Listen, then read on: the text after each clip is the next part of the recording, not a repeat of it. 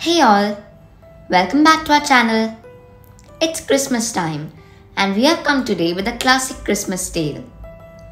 If you are not subscribed to our channel yet, please do subscribe.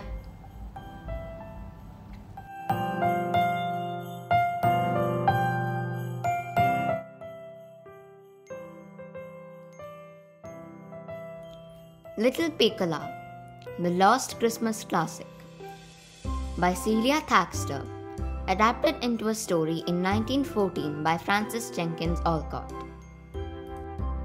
In the sunny land of France, there lived many years ago a sweet little girl named Piccola.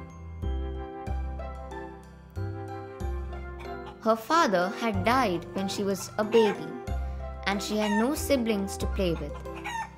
She and her mother lived all alone in an old house. They were very poor and her mother had to work hard all day in the fields for a few sous. So little Piccola was all alone for a great deal of time. And if she had not been a very happy and contented little child, I hardly know what she would have done. She was often hungry and cold, but she was never sad nor lonely. She had no playthings except for a heap of stones in the backyard that she used for building houses, and a very old, very ragged doll that her mother had found in the street one day.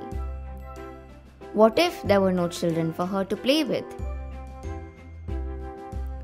What if she did not have fine clothes and beautiful toys? In the summers, there were always the birds in the forest and the flowers in the fields and meadows. The birds sang so sweetly, and the flowers were so bright and pretty. In the winters, when the ground was covered with snow, Piccola helped her mother knit long stockings of wool. The snowbirds had to be fed with crumbs, if she could find any, and then it was Christmas time. But this year, her mother was ill and she could not earn any money. Piccola worked hard all the day long, and she sold the stockings which she had knit, even when her own little bare feet were blue with the cold. As Christmas Day drew near, she said to her mother, "I wonder what the good Saint Nicholas will bring me this year. I cannot hang my stocking in the fireplace, but I shall put my wooden shoes on the hearth for him. He will not forget me, I am sure." Saying so, before her mother could say anything, Piccola went and kept her wooden shoes on the hearth for Saint Nicholas. "Do not think of it this year, my dear child," replied her mother. "We must be glad if we have bread enough to eat." But Piccola could not believe that the good saint would forget her.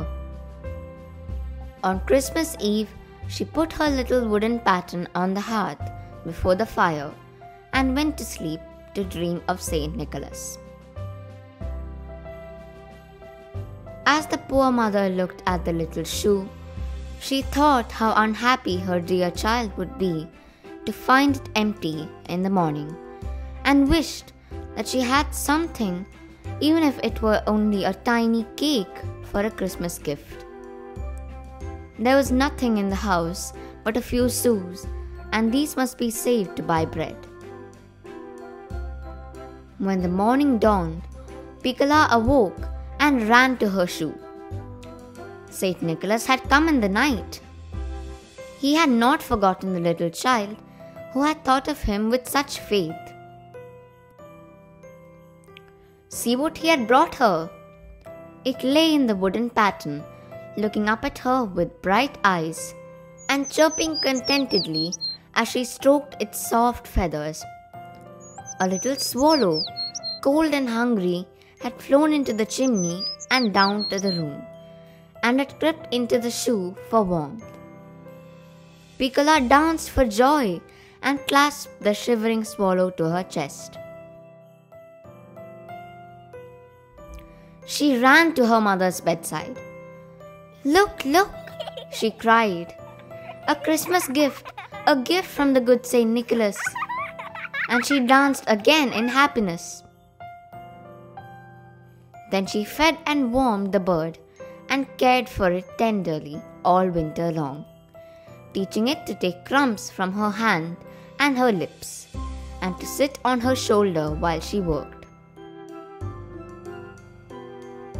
In the spring, she opened the window for it to fly away, but it lived in the woods nearby all summer long, and came often in the early mornings to sing its sweetest songs at her door. And little Piccola, her mother, and the beautiful swallow lived happily ever after.